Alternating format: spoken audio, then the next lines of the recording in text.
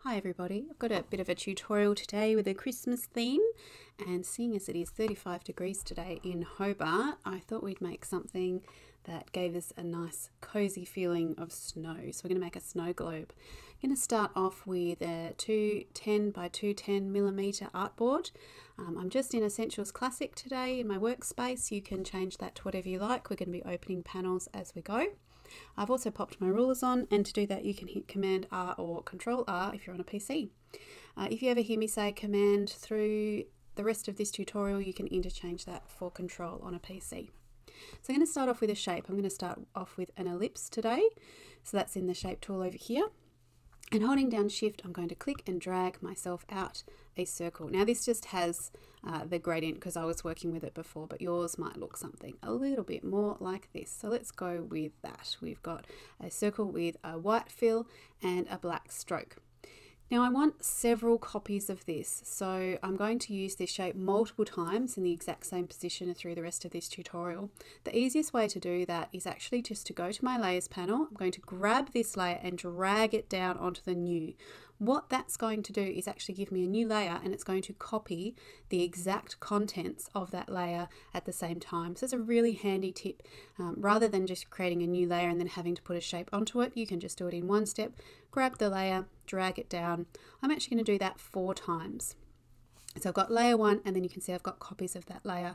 While we're doing this, we might actually rename these just to help us to create our shapes as we go through the tutorial.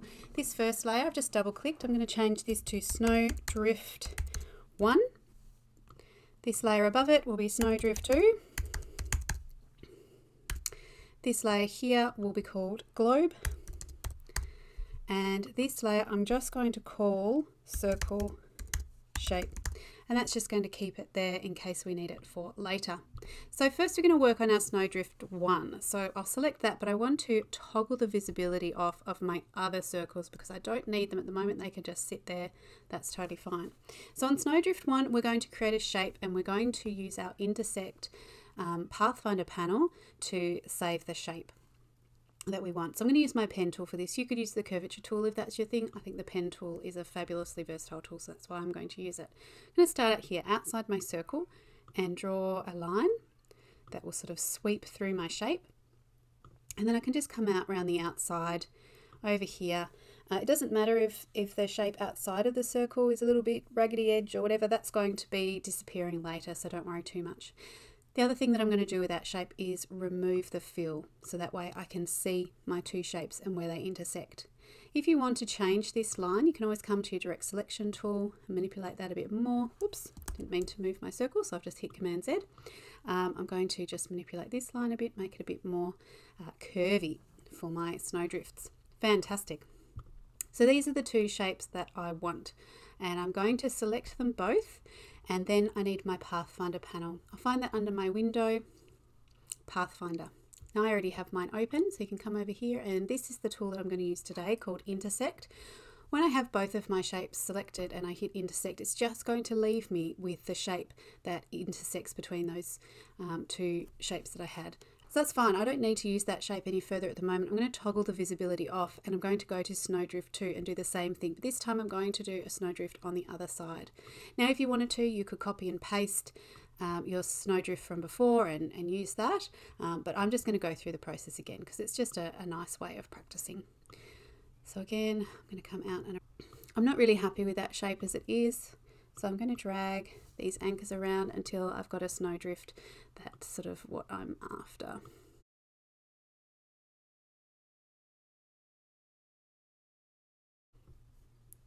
So something like that. I might even just grab this shape and tilt it a bit. Fantastic. So I want this shape that intersects in the middle. So again, I'm going to select both those shapes and go up to my Pathfinder panel and hit Intersect.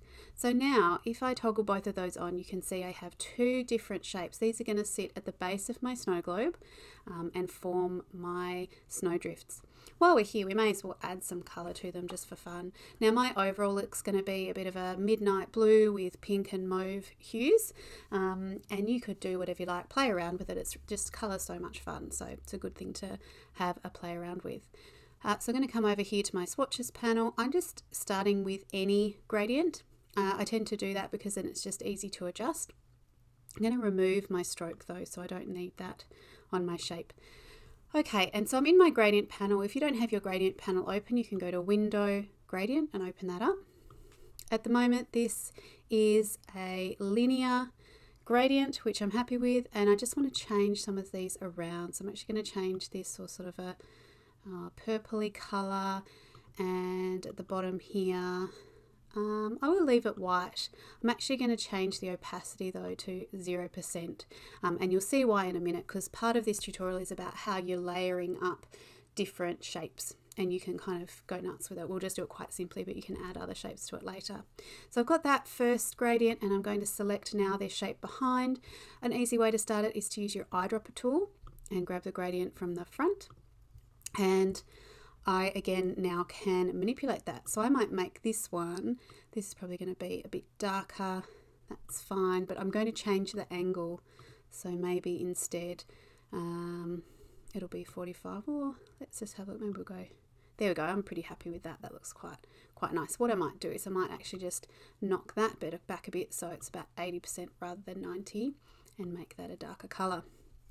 Cool. Okay, as these layers build up, you'll see, and we'll manipulate it more, but I'm quite happy with that for now.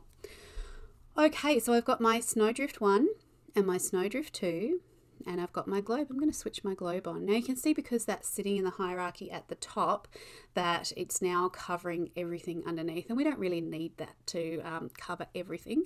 So we're going to just select a no fill for that shape at the moment, just so we can see what we're doing. The other thing that I'd like to do is I'm going to just take that globe to the back. So I'm going to click and drag it to the back, and I am also going to put another shape in the background. I'm going to grab a rectangle and drag out an instance of a rectangle, and I'm going to give that some colour. So I want this rectangle's fill to be a nice sort of dark blue for mine. So I can double click and let's see, find something there, click OK. Now that shape, that colour is sitting in front of my ellipse at the moment, so I can either go to my layers panel and click and drag that below, and that you can see my ellipse has popped up here, or I can cut it and paste it into the back, whatever your workflow is.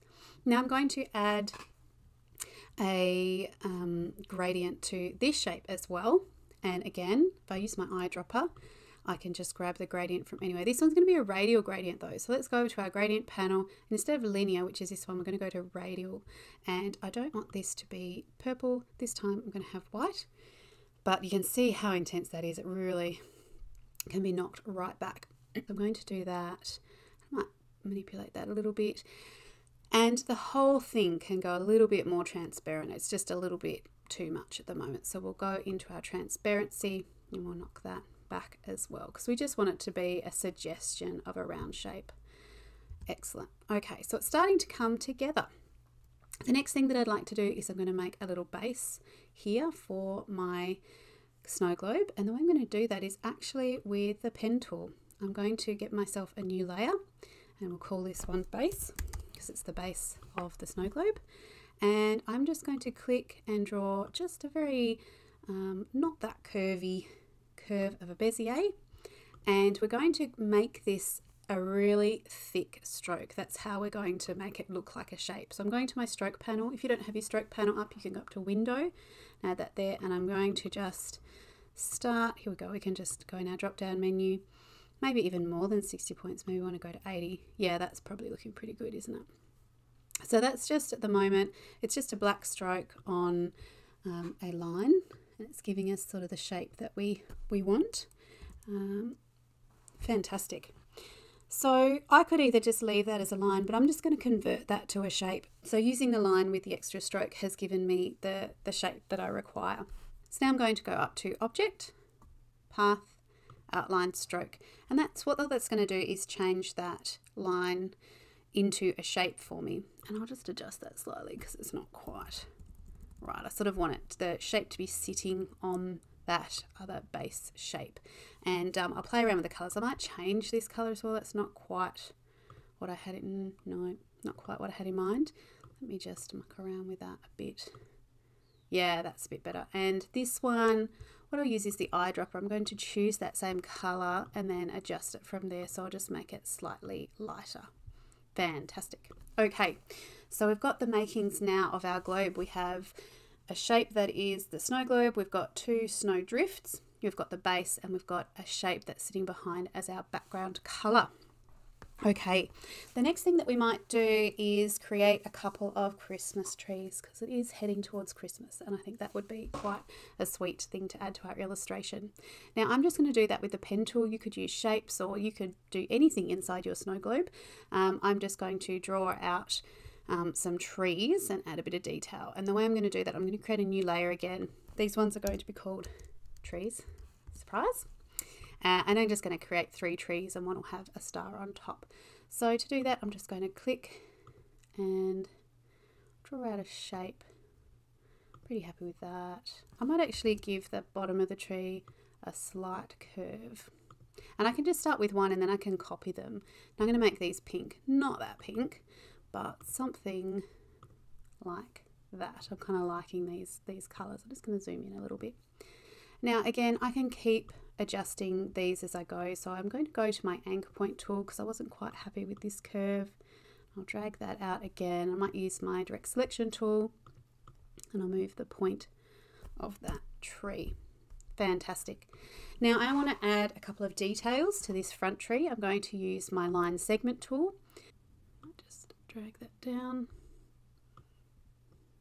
Here we go. This one I might use my pen tool. I do love my pen tool. So we'll just click and drag out some extra bit of the tree.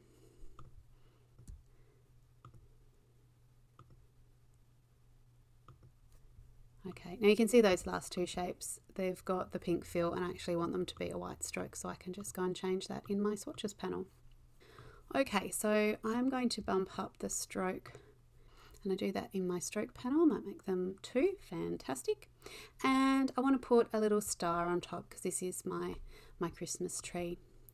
So I'll just move that down because I think it'll balance a little bit better. Now to make a star, I could draw that out with my pen tool, but there's actually a super quick way to do it, and that is with your shapes. There is a star tool.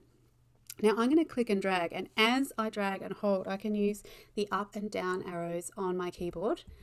And you can see this is how you can make a triangle if you wanted to. I'm going to have a 4-pointed star like that. But you know, that's actually not quite how I want it. I want the inner circle of that star to be a bit shallower. So instead, what I'm going to do is click once, and this time I'm going to change it so the inner radius is 2, and this is much more the shape that I'm after. I'm just going to switch that over so it's the fill. Fantastic. I'll just scooch that down a touch, and there we go. I've got a little pink Christmas tree. I might make that smaller and knock it over. Fantastic. Okay, so I've got my snow globe. I've got this tree here. This is looking a little bit bright, which I'll fix up later, but I'm just having a look for how it'll look, you know, in relation to each other. Zoom in again. Now I'm going to put 3 trees. So I just want to grab this shape. I'm not going to take all of the decoration with it. I'm just going to have this one shape. Now I'm holding down Option and dragging down a copy. That's just another way of making a selection and copying it. You could press Command C, which is Command Copy and Paste, but Option drag is just a really quick way of working. I'm going to make that smaller. I've used Shift to do that as well because that just means that it's constraining my proportions. I have that again. I'm going to click and drag out another instance of that, and I'm going to change the color of these trees probably to something a little bit more mauvey. There we go. And just wondering if I might put that one there. All right, so I'm going to grab this one up, but I want it to send it behind that shape. There's a couple of different ways of doing that. I could do that over here in my layers. I can see this is the one that's selected. I could click it and drag it behind. That's quite or I could copy and paste it in there. But this is probably something that I would sit and play and adjust for a long time. But in the nature of just wanting to kind of move on and show you all the steps so you can make your own design choices, I might just not play around too much. We'll play with that later. That's fine. I'm moving on. I'm moving on. Okay. Next step, we're going to use something called the symbol sprayer tool, which is quite a fun tool if you're wanting to create a pattern that you can make a little bit more random. So what I'm going to do off here on the side, I'm just going to drag over here into our pasteboard, I'm going to create some circle ellipse shapes, just little ones. These are going to be little snow, let's zoom in a bit, it's little snowflakes here. I'm just going to create 3.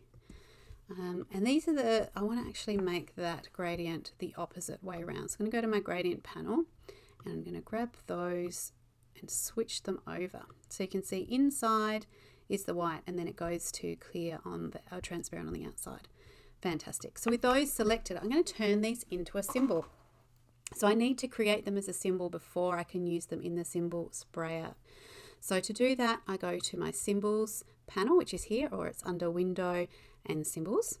And you can see there's a few different symbols there, but I'm creating my own symbol today. So with those shapes selected, I go to new and create a new symbol. I'm going to call this snow. I'm quite happy just to leave that as move clip dynamic. All good. That will work exactly as I need it to. Great. Now over here, again, I'm just going to close those trees and kind of tidy this up a bit. I'm going to give myself a new layer. I'm going to call it snow. And I'm going to spray snow with my sprayer all over this shape, that everywhere I want snow. Now your symbol sprayer tool is over here. And if you hold it down, you'll see there's a few different options. We're going to have a look at those, some of those as well. But just for now, choose symbol sprayer tool. And this is quite big, so I'm going to use the square brackets on my keyboard and just knock that down a little bit. And then I'm going to just start spraying and see how it's spraying those symbols out. Don't worry too much if you go outside the globe. I'm going to try and focus on having a few around the edge because I think that looks nice. But yeah, just pop your snow anywhere you want it to be. And when you stop, you'll see that you've got a whole bunch of these repeated symbols all over your artboard, which is exactly what we want. That's fantastic.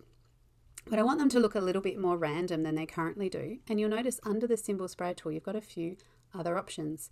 We're going to have a go now at symbol sizer tool. So with that selected, if I click on some, I'll just click and hold down, some will get bigger. And if I hold down option and click on some, they will get smaller.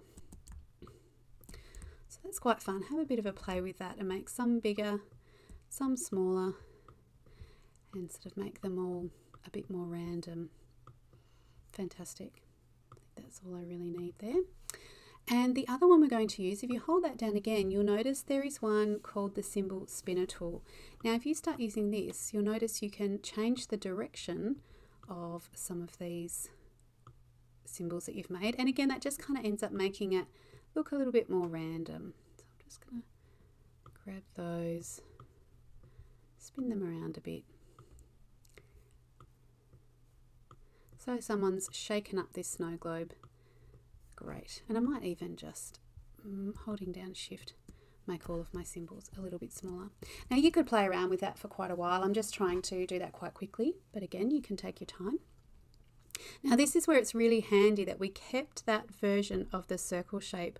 So toggle that on and you'll see we've got the circle shape here. I'm going to Command C that, toggle it off again and go to my snow, and Command F. That places it in front, and I want to use it as a clipping mask for my symbols. So with that selected, making sure it's in front and selecting your symbols, you can right mouse button click and go to make clipping mask. The last step that I will show you, making a bit of a shine to the globe. So there's two things that I'm going to do. I'm going to use this same circle again, and I'm going to put another gradient that will lean heavily towards this side of the shape, and I'm also going to put a bit of shine on the top there. So I'm going to grab that circle shape now and drag it up to the top and toggle it on. So I'm going to copy it. Again, I might just toggle off that circle shape there. Now this is the one where I'm going to make the shine. So I'm just going to drag it down. I'm going to make that a bit smaller. Great. And then I'm going to drag another copy and make it a different color. It can be any color because I'm just focusing on this other side shape. Now you can have a play around with that and see what you like the look of, but I'm just going to, what I want is just a little bit of a curve, a bit of a kind of a crescent shape, and then I'm going to come in with my eraser tool and erase part of it. So with both of those selected, again, I'm going to come to my Pathfinder panel. The one that's really handy for this is I only want to keep that edge, so I can actually do the one in the Pathfinder panel that's called minus front. So that's this one here. If I click that, I'm just left with just this behind shape. So that's fantastic. That's all I need. I can use my eraser. I'm just going to draw through it a little bit.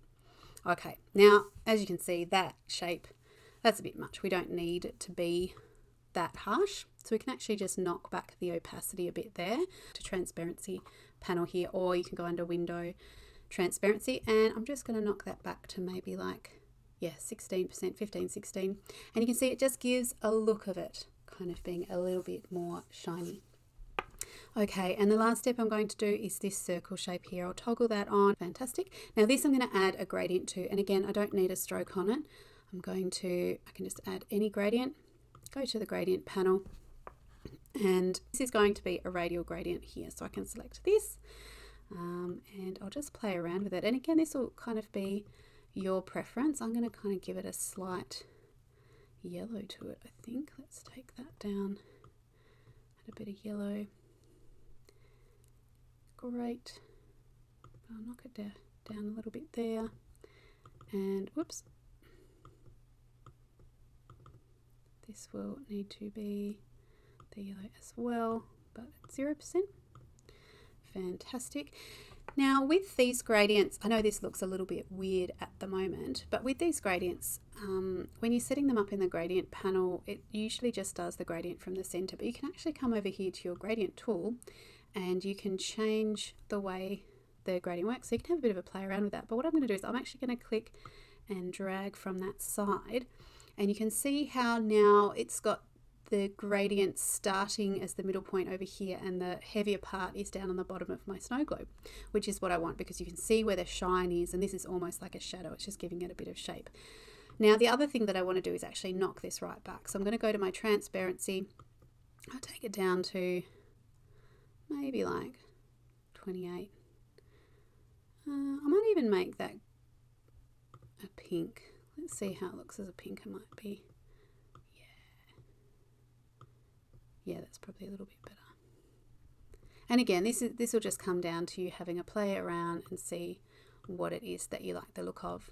Now obviously that's now sitting on top of this base shape, which is not what I want. So I actually want to bring that base so it's sitting on the top. So I'll just drag that to the top, and there you have it. You've created some snowdrifts and some trees and some snow using your symbol sprayer tool, and some other great shapes. Now I'm going to speed this up for the very end, and you can sort of see how I'll play around with different things just using the techniques that we've learnt in this time, and I might add a little bit of typography as well.